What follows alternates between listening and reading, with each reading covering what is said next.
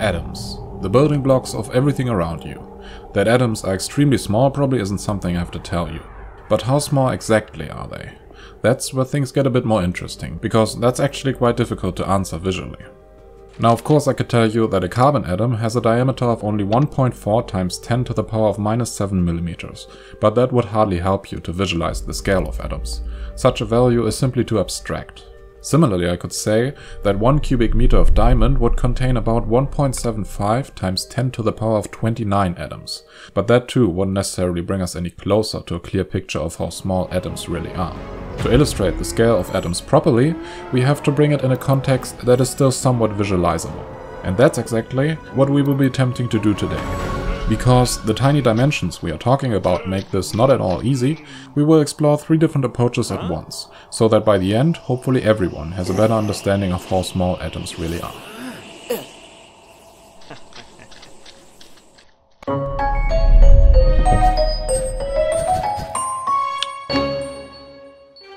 Before we begin, let's quickly establish how big a millimeter is for our American audience, because inches are way too big for the task at hand. If we take a look at this ruler, then this is an inch and this is a millimeter. So a millimeter is almost exactly 1/25th of an inch, or based on this ruler, 2/3 of 1/16th. So when I say something like 1/5 of a millimeter, then that's 1/5 of this blue area. Great, let's begin. One of the smallest things visible to the naked eye is a human hair. This makes it a perfect starting point. On the one hand, it is so small that the numbers don't instantly explode into absurdity, but on the other hand, everybody should have a clear understanding of its dimensions.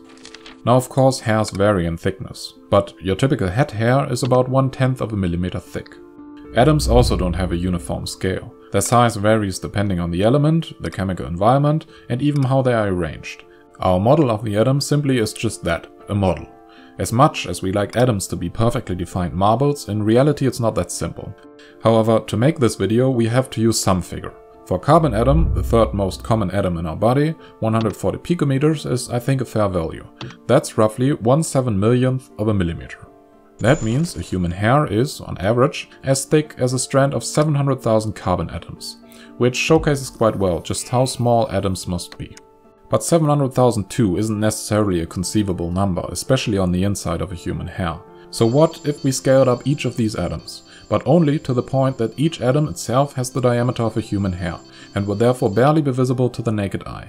If we did that, the hair would be an astonishing 70 meters or 230 feet thick, almost as tall as the Big Ben in London. But these 700,000 atoms of course only form a one-dimensional string. To fully appreciate how numerous and therefore small atoms are, we have to explore all 3 dimensions. So let's continue with an area. What if we covered the cross-section of a hair with a layer of carbon atoms? That's calculated easy enough. If we plug the radius of 350,000 atoms in the formula for the area of a circle, we get an area of 390 billion atoms. Roughly that many carbon atoms fit on the cross-section of a hair. Why is this number important? As mentioned earlier, objects 0.1 millimeter wide, so the width of a human hair, are just distinguishable by good eyes. That means the cross-section of a human hair is the smallest point you can still make out with your own eyes, and thus an area of 390 billion carbon atoms is the smallest area of atoms visible to the naked eye, at least theoretically. Because while a monolayer of carbon atoms does absorb about 2 to 3% of white light, making it ever so slightly opaque, such a small dot would probably still be too transparent to be distinguishable without a few more layers of atoms below it. Still, if you put the end of a cut hair between your fingers and press your fingers together so that only the very tip peeks out, on that tiny point would fit roughly 390 billion carbon atoms, an inconceivably large number. To put this number into perspective, let's go back to our scale up from earlier. But this time picture it as a giant 70 meter or 230 feet thick paintbrush, made from human hair tightly packed together with no room in between. Humans have around 100,000 hairs on their head, so for a paintbrush that size you would need to shear the heads of around 4 million people. If each of these hairs would represent one atom, then that's how many carbon atoms would fit on the tip of one of your hairs. And this is just a single layer of atoms. There's still one dimension left to explore, and that's where the numbers really become mind-bogglingly large. But for that task, we should probably switch to an object that is a little easier to see in detail, which brings us to our second approach. This time, let's use a grain of sand. The average grain of sand is about half a millimeter big, so about 5 times the diameter of a hair. Technically speaking, sand isn't made up of a particular material, as it is only defined by the size of its particles. It is finer than gravel, but coarser than silt. Typically, however, sand is of course composed of silicon dioxide, so quartz. Our grain of sand would weigh about 200 micrograms. Using the molar mass of silicon dioxide, we can calculate that there are around 10 to the power of 22 molecules in a gram of sand. Since each molecule of silicon dioxide contains 3 atoms, this amounts to 6 times 10 to the power of 18 or 6 quintillion atoms in our grain of sand. Using our trick from earlier and scaling up each of these atoms to the size of a grain of sand, our grain would be roughly 1100 meters or 3600 feet tall, 3 times as tall as the Empire State Building. Or to put it differently, if you'd cover an area of 750 square kilometers, roughly the size of New York City, with a layer of sand up to your belly button, you would have about as many grains of sand in that layer as there are atoms in a single grain.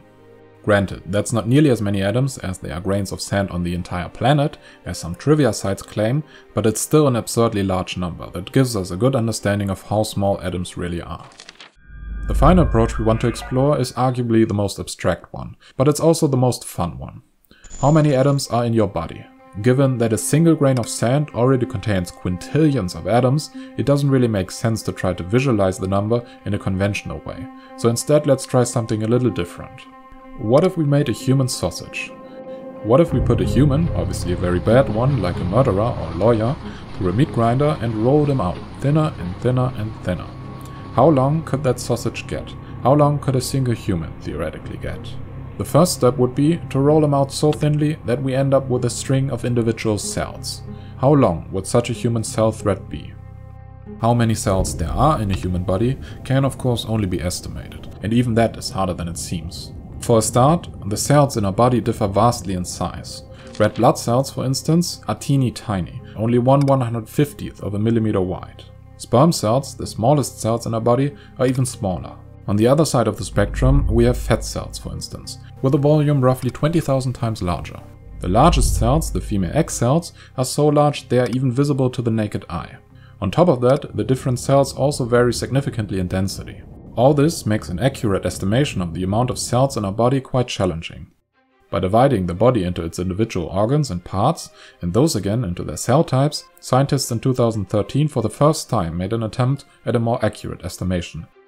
Their result? The body of an average human, not including the countless bacteria and microbes that live within us, contains roughly 37 trillion cells.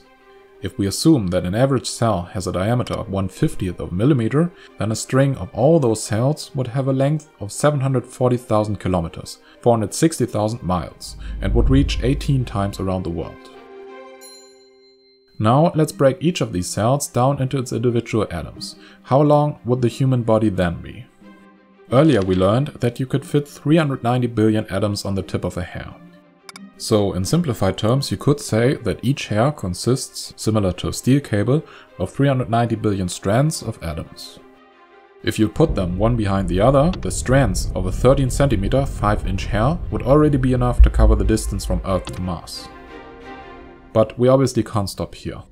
An average human weighs about 75 kilos or 165 pounds. If we subtract 5 kilos of microbes and food or whatever's left of it, we end up with 70 kilos or 155 pounds of meat, fat, blood and bones.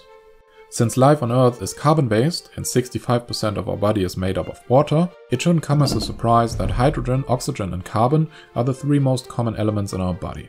In fact, they make up 99% of all the atoms we are made of, so let's just leave out the other 1%. Just under 2/3 of that is hydrogen, 1/4 oxygen and 1/10 carbon.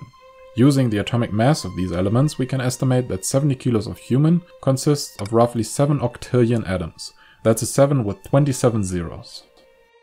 How large is that number? Let's put it that way. If we cover the entire planet, land and water combined, with a mat made of human hair sticking up from the ground, we would still need to duplicate the planet 140,000 times to get to 7 octillion hairs. That many atoms are in your body. Would you line them up in a row, the resulting string of atoms would be 300 trillion kilometers long. That's roughly 10 parsecs or 32 light years. That would make a single human long enough to stretch from Earth to the Sun and back 1 million times, or from the Sun to the nearest star, Proxima Centauri, and back 4 times. This is only possible because the atoms that we and all the other ordinary matter in our universe are made of are so incredibly small. And hopefully, after these 10 minutes of theoretical shenanigans, you now have a little better understanding of how small exactly.